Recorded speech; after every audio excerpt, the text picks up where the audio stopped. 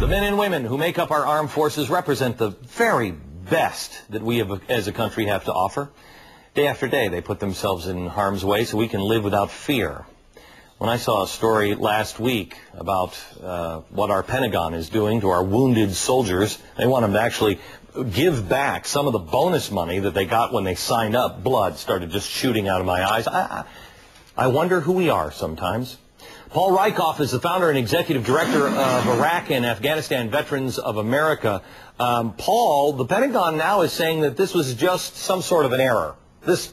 Nobody was really asked to turn this money back in. That was just a clerical error. You buy that? I don't, Glenn. I think it's an inexcusable error, even if it was what someone's considered an error. Anytime our soldiers are wounded in combat, they've literally put life and limb on the line. And the idea that this soldier, Private First Class Jordan Fox, who has gotten a bit of news attention lately, has to pay back $3,000 of a signing bonus because he was wounded is absolutely inexcusable. It's also, if it is an error, something they knew about at the Pentagon since July. The President's Commission on Wounded Warriors, headed by Bob Dole and Donna Shalala, brought this to Congress and brought this to the Department of Defense way back in July. So they've had plenty of time to act on this, but unfortunately it's taken the courage of one young service member to really make it a national issue. Right, and this was brought to the attention by Private First Class Fox, and he said that it couldn't have been an error because they gave another notice to him in the meantime that said, we're now going to start charging you fines for the money. Absolutely. They wanted to charge him interest.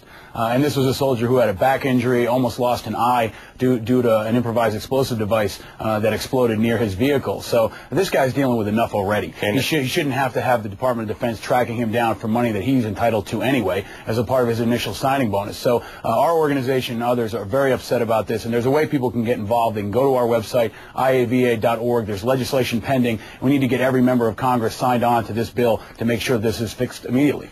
I tell you, America, you're going to get your health care from these weasels? What, are you out of your mind? This is the way we treat our heroes. You said a minute ago, you said that Private First Class Fox had courage.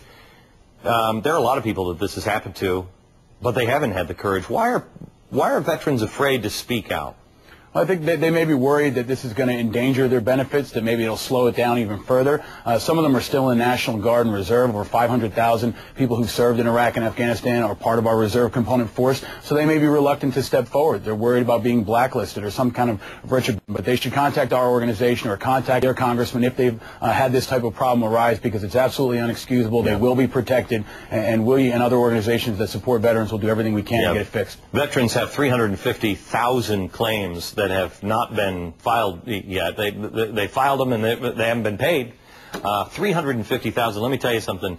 If you are a vet and you're watching this show and you got a problem, you either get it to Paul and his organization, you get it to me. This is absolutely inexcusable, and we will take care of it. It's the right thing to do. Paul, thank you very much. Thank you, Glenn. Appreciate it. You bet. Coming up, our economy, no matter what